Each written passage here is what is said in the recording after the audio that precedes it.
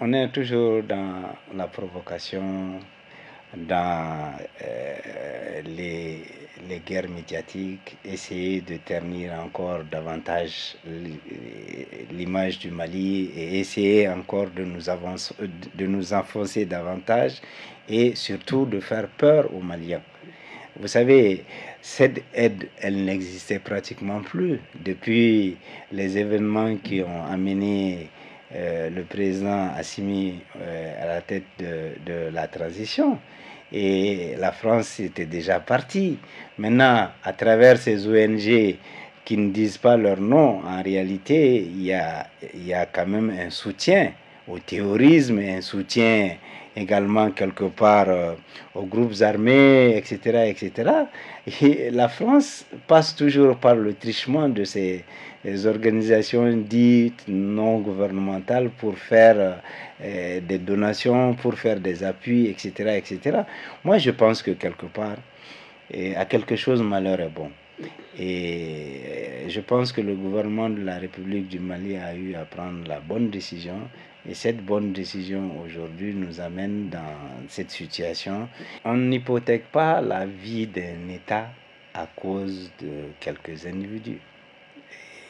C'est sensible, mais il faut se regarder en face. Moi, je serais à la place de ceux qui travaillent dans ces différentes activités et je serais à leur place.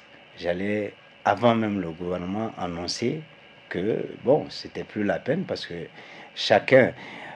moi, je me dis quelque part que ce que je dois à mon pays ne me le doit plus parce que c'est là où j'ai vu le soleil, c'est là où j'ai appris mes premiers mots, c'est au prix du contribuable malien que j'ai été à l'école parce que j'ai fait une école publique. Donc, quelque part, ma santé, etc., etc. Moi, je dis quelque part que aujourd'hui, nous sommes dans une situation où il ne faudrait pas voir de cet angle-là. C'est un mauvais regard.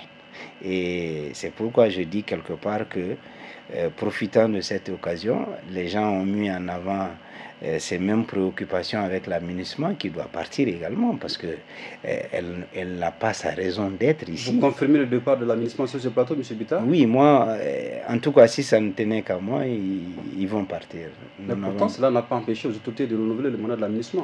Oui, mais vous savez, nous sommes dans une transition. De toute façon, si Dieu le veut que le pouvoir, en tout cas, va dans la direction que nous souhaitons aujourd'hui, en tout cas, je peux vous rassurer que la MINUSMA ne serait plus là.